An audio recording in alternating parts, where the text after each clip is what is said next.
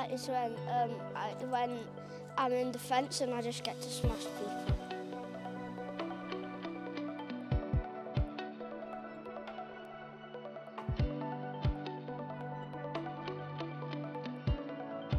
Our team's all great and it's very good, and I'm happy I'm on this team. Got that right. And who have we got next year? Eddie, Harry, Evan and Sam. And then Harry, Louis, Declan and Dex.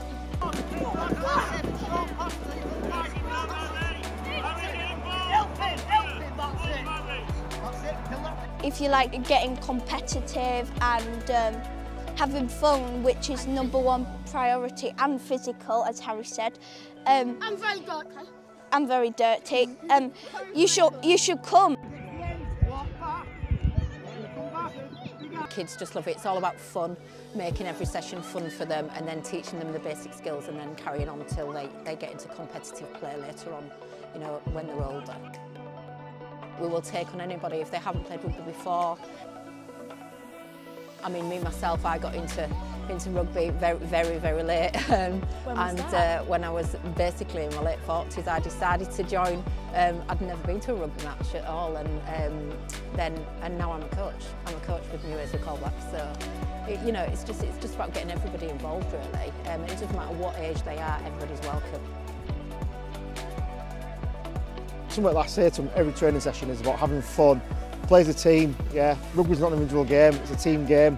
If they go home with a smile on their faces and talk to mum and dad's ears off when they're driving home, that's what it's about for me. And if the parents come back to me and go, oh, stop going on about that game or that training session, and they love doing this, and that's what it's all about, just keeping them happy really, and as long as they're having fun.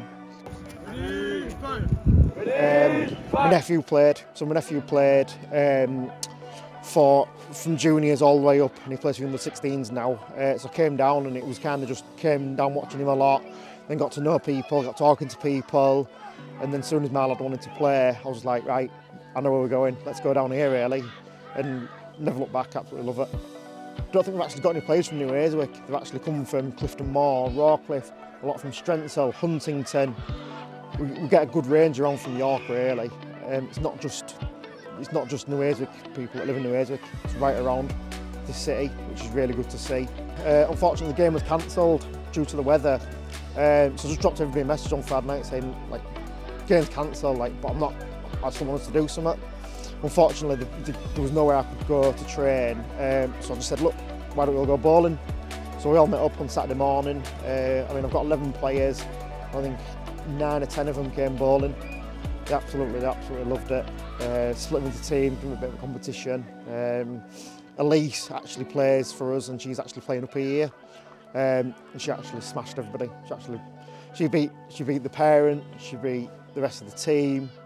Yeah. She's one to watch, as Elise, definitely. She is, definitely, yeah. She actually took home Supporters Player of the Year last year, which is something I was really proud of her for. I've known Elise since she was little, because again, her brother played with my nephew, so I've known Elise growing up and things, and she's phenomenal.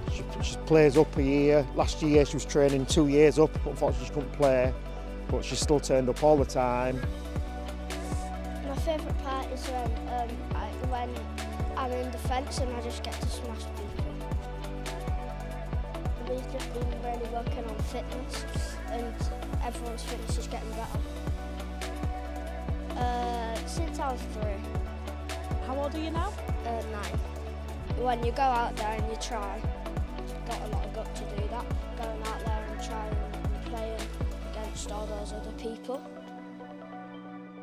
When I get older, if I want to play for any team, I'd want to play for York Falcon.